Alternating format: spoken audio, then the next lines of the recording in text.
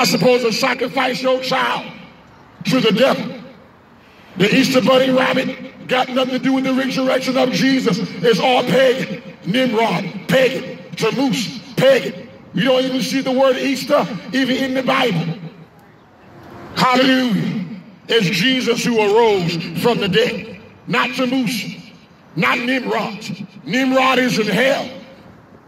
He worshipped statues and idols. When God told Israel, thou shalt not have no other God before me. Thou shalt not worship any graven images. Hallelujah. Israel know better. God was the one who gave Moses the commandments on Mount Sinai. It wasn't just 10 commandments. It was 613 commandments according to the Hebrew Torah.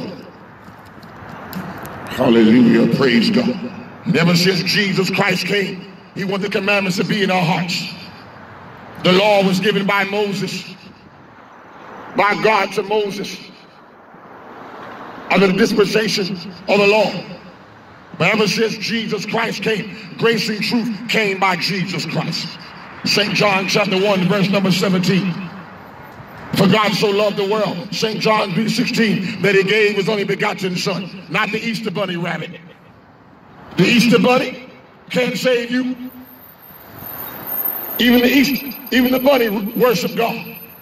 That Easter egg, when you see that egg, it represents Tammuz, who was born in an egg that was a false doctrine, and they was killing little babies and sacrificing babies to Tammuz and Nimrod and Molech. That's what that egg represents. You don't see Easter eggs in the Bible. It's all pagan. Pagan. For God so loved the world that he gave his only begotten son, that whosoever believeth in him should not perish but have everlasting life. For God did not send his son into the world to condemn the world, but that the world through him might be saved. Yeshua HaMashiach. I am a believer. I'm not in no Santa Maria, because Santa Maria is witchcraft.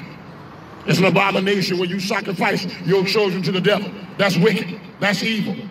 God was angry at Israel in the book of Ezekiel chapter number 8, verse 14, and verse 15 and verse 16. They was worshiping the sun god, Nimrod.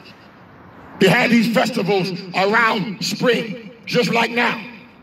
So they began to have these festivals, having Sunday morning services, worshiping the sun god. But I worship the Son of God, Jesus Christ. He's the one who arose from the dead, not Tammuz, not Nimrod. Nimrod is in hell, along with his mother Seramus, who called herself a moon goddess. Read the book of Jeremiah, chapter 44. Jeremiah was prophesying against the queens of the heavens when the Jews was worshiping this false goddess. Ashtar, they even call her. When you see women showing their breasts up in Hollywood, that's what they worshiping, because the women were showing their breasts to seduce the men. You're supposed to cover your body and present your body as a living sacrifice, holy and acceptable unto God. The only one who should be seeing your breasts is your husband. The only one who should be seeing your privates is your wife. Not going around causing lust and prostituting your body. You're already beautiful. You're already beautiful. It's about the inner beauty. When you love Jesus, you don't got to wear no miniskirt. When you love Jesus, you don't got to dress seductive. God says, be holy, for I am holy. Praise the Lord. Don't call yourself a goddess. We're not supposed to worship no man or no woman. All the worship goes to God. Yes, the Bible says ye are gods according to Psalms 82. But we are not the immortal God. Keep reading. In Psalms 82, David said, but these gods shall die like men. But the God that we serve is a God above all gods. Yes, we are gods, but we are demigods, but we are not the almighty God. The almighty God gets all the glory. Not Ashtar, not the moon goddess, not the divas. Hallelujah. Many of you are worshiping celebrities. You're worshiping devil worshipers up in Hollywood.